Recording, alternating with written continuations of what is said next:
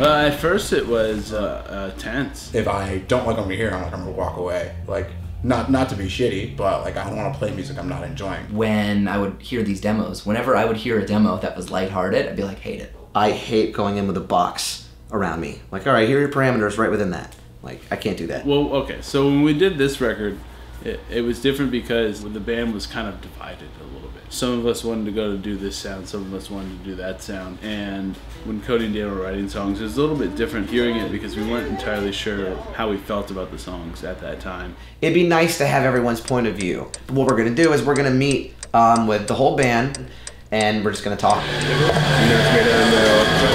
moody tones, I feel like a lot of the songs are not necessarily matching. We should talk about that bit. Yeah, lyrically is the biggest thing that changes and keeps the mood alive. But if I'm being honest, we're kind of in two different mental spaces. Yeah, it's time to talk about it. Like, I know you guys are afraid because if we don't go straight back to the roots, so super aggressive, guitar-driven, drum-driven, eerie, without being too spooky, then we're fucked. Am I wrong in thinking that? In my mind at the time, I was like, no, this is right. I have a good opinion, and none of these songs need to be on the record. It needs to be aggressive and rock and dark and angry and sad only. What elements do you think need to be prevalent? It's like a stronger guitar-driven thing or a stronger organic instrument. Okay. And I feel like a lot of the songs feel a lot more pop than rock. So in your mind, you think we should avoid pop altogether? That's all I'm saying. I'm asking you. Yeah, how those songs are structured as pop songs, but make them sound like a rock song. I think there's a lot of, I won't say unrealistic expectations, but not being in the room, some things are hard to kind of translate. I think that they're great songs and they're awesome. I'm just afraid that what we're trying to go for in this, with this new vibe, isn't necessarily matching up with those songs. And maybe it doesn't in the wrong way, but I'm just curious on why you guys haven't written one of those songs just to get us to really even shut up. I can't go right in a box because I'm gonna write you a shitty song. There has been times in this record where I've been feeling like I've been told how I should be working, and I don't respond well to that because I know what I'm good at. I personally felt Killing the Mirror is a very close element to Riff and Chips Code. Has it? Oh, yeah. But you said we haven't brought that song. What? You said we haven't brought that song. Why wouldn't we do it once to make you shut up? Okay, I'm sorry that I said it that way.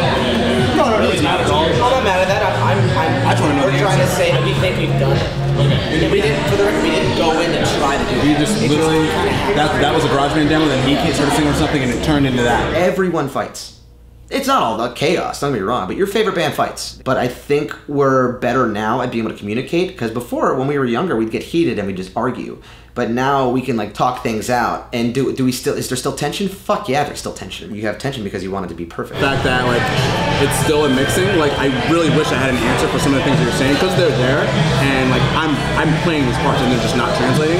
And maybe at the moment it may not align, but I always believe in trusting the process. Give it time. Give it a second. Maybe it doesn't sound great right now, but wait until the mix is out there. Wait until the idea is fully cultivated, and it will make sense. We talk a lot about wanting to make records for fans and wanting to make records for us as well. Yeah. And this is a completely selfish thing on my end, but I don't really play drums on like a lot of Upside Down songs, and for half of the set, I am sitting with my feet up on the drum set. So like it like took some of the joy out of playing live, and I miss being a rock band. Yeah. And so I'm legitimately stressed about like losing what makes Set It Off Set It Off. As it's coming together, for better or for worse, I'm more attached to it than any other record. And because of that, I sometimes think that I fight too hard. Because at the end of the day, it's not just about me, it's about all of us, and it has to connect to every single one of us. All the members of the band and the fans as well. And so I can't just take my experience and go, this is what it's going to be. I am scared of people saying, oh, this has too many drums in it. Fuck them. No, I mean like the whole cymbal thing, like just the... Oh, dude, don't overthink that, honestly. If it helps the song, then do it. I want you to know, first of all, that I've been fighting for you.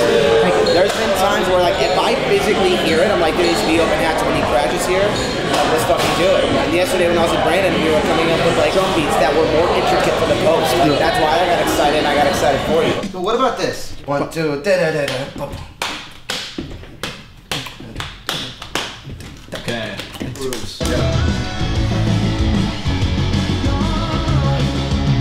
Yeah, money. Yes. Nice, dude. Cody's the drum guy. I got to bring my drum chops back. Learning to understand that people may not understand the full process of how things may happen makes it easier. And just to make you guys feel a little bit better, Free Forever is a Dark Minor song that we haven't gotten back.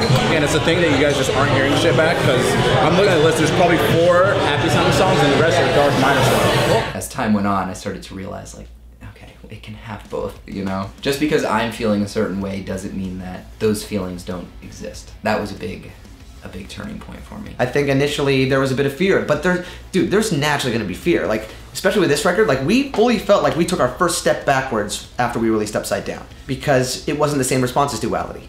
You know, like we weren't marketed as heavily, we weren't in magazines as heavily, and it sucked. You know, so this is the first time we've ever felt like nervous, because we're like, all right, well, if this doesn't kick, then what? You know? Trust. That's the only way to do it. Just really emphasizing and just saying, I fully believe in it, and just like anybody else, I feel like everybody deserves that chance, and we're very good about giving each other that space. Now I definitely feel like it's some of the strongest stuff we've ever done. And I think that my expectations are that fans are going to love it. I think the next struggle is going to be making sure that we work as hard as we can so that we can come see as many people as we can on tour and show that we appreciate the support that they give us, so that we're able to go out and do those things, travel the world, live in Los Angeles. I live right next to the fucking Hollywood sign. Have you seen it? It's right there. You go outside and boom. People on, like, daily, you'll see if you open this window, they're like trying to pose for a photo with the fucking Hollywood sign. Like, and I've lived here for like 4 months. I'm like, tourist, dude.